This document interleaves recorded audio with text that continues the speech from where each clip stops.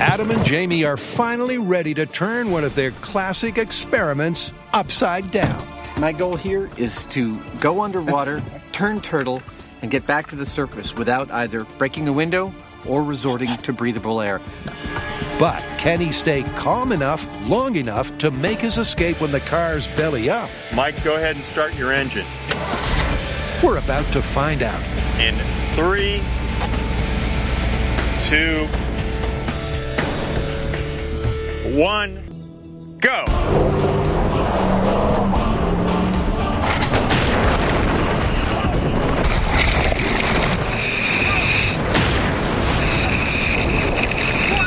The plan works to perfection as the car pitches nose first and then settles roof side down.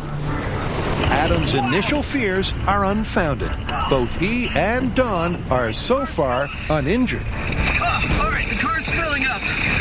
Whoa, it's definitely totally upside down. All our safety procedures are working great. It's slowly filling up. I'm definitely not going to try for the driver's side door. I'm going to try for the passenger door. I can't open the passenger door. Of course I can't. Because we're still sinking the pressure differential. Woo, that was totally intense. The windshield shattered from the impact. We're still about 30 seconds from having turned over. My safety diver, Don, you're okay? Excellent. Inside the car, the pressure, in every sense, is rapidly rising. But back on the surface, Jamie's almost buoyant.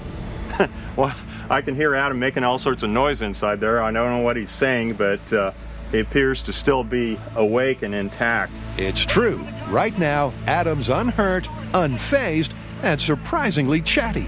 Waiting for the car to fill up so that I can open this door and escape. Right now, I can actually see out the back window. I can see daylight, which is really pretty tantalizing, honestly. It's crucial that Adam stays calm, especially as a massive curveball is coming his way. The upside-down car suddenly twists right side up. Oh, the car's turned over again. All right, and it might turn over again once we get down because of the lines we've got on it. I'm gonna try and open it with all my might. No. Okay. Stay calm. Wow, the windshield is totally spraying water out at me. Woo! Dude, I did not expect this. With each passing second, the car fills with water. But Adam does at least manage to stay with the last pocket of air. Let me see if I can open this door. No.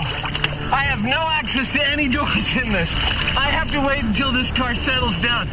It is taking a long time to sink. To Adam, it's taking forever. But in fact, it's only 60 seconds since the car hit the water. But things are about to accelerate. Okay, there's a lot to get caught up in this car, and my visibility's about to disappear. Here we go.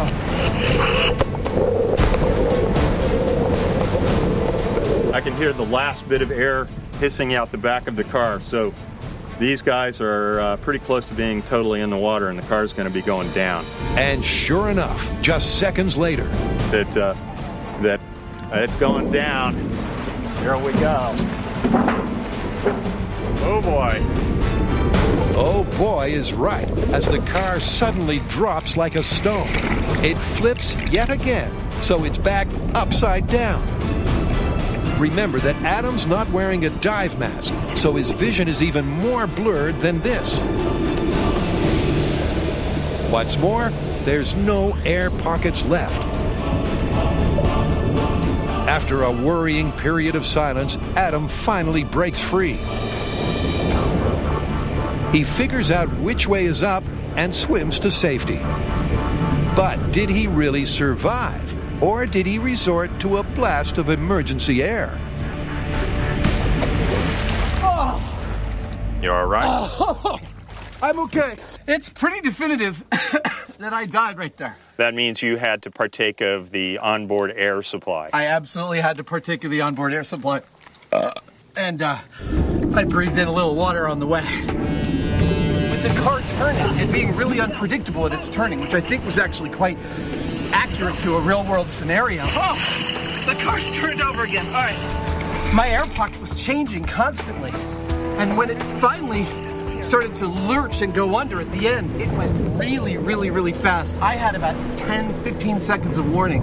Trying to take a really deep breath, and then I tried opening the door, and at that point, I was completely out of air. It was just too stressful. You're in this super confined space. You cannot see anything. You lose all your bearings. I mean, I couldn't find the handles on the doors without a mask. His only choice was to take the air offered by diver Don. And Don had his own problems. My safety diver was actually pinned in his seatbelt and had to use a knife to actually cut himself free. The whole time I was underwater breathing air, I couldn't tell you what part of the car I was in or what direction was up or down. The disorientation was complete. They both lived to tell the tale, but Adam only got out with the help of canned air. So the myth that it's next to impossible to escape when the car turns turtle is confirmed. The essence of Adam's approach to survival was exactly the same as the first time around. Stay as calm as you can for as long as you can. Staying put till the car fills with water is still the best tactic. But the fans were dead right. Getting out is a whole lot harder when you're upside down. The difference between this test and the first time we did this with an upright car is literally night and day. So the take-home message is? I don't know about you, but I am keeping a commercial window breaker in my glove compartment from now on. Unless you live in the desert. Exactly. And remember that technically Adam would have drowned in that car. So if he's recommending a window breaker, all I can say is the man knows his business.